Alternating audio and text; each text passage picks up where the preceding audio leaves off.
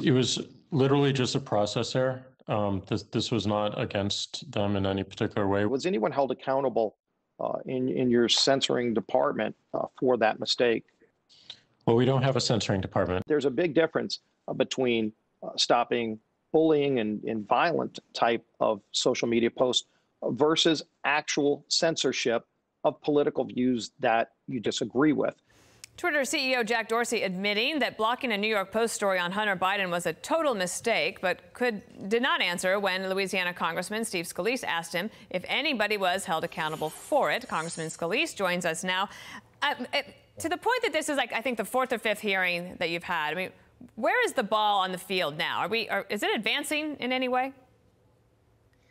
Well, Dana, Bill, good morning. Good to be with you. Look, you saw bipartisan frustration and anger with the tech CEOs and the way they're abusing their platforms, the way they're hiding behind Section 230 of the law that gives them immunity from prosecution. Yet they're not just acting like the town square. They're literally censoring and picking winners and losers in a forum where people thought they were going to be going just to exchange information with friends and to be able to put ideas out there.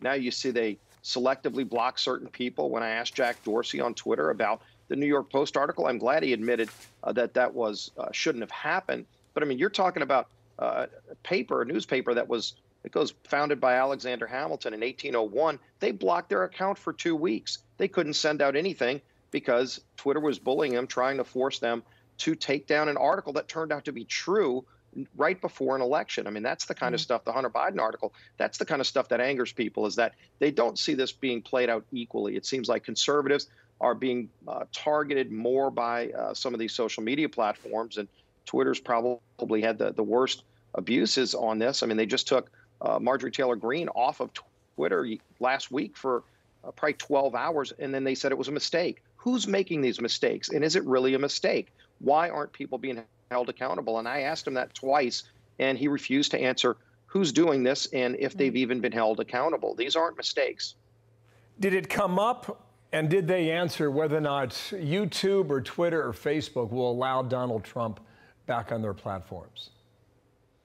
It came up, and specifically with Facebook, Mark Zuckerberg was asked if Zuckerberg said that he has a board that he put together to determine when people should be removed or put back on Facebook. And it was asked to him if the recommendation, I think Billy Long from Missouri said, if the recommendation of your board is to put Donald Trump back on Facebook, will you, Mark Zuckerberg, block that? And Zuckerberg said no, he would not block it, that they would actually put him back on. But again, when you look, I mean, even on Twitter, President Trump is banned on Twitter. How selective are they in determining who they ban from their platforms? It seems like it's conservatives that are being banned by and large.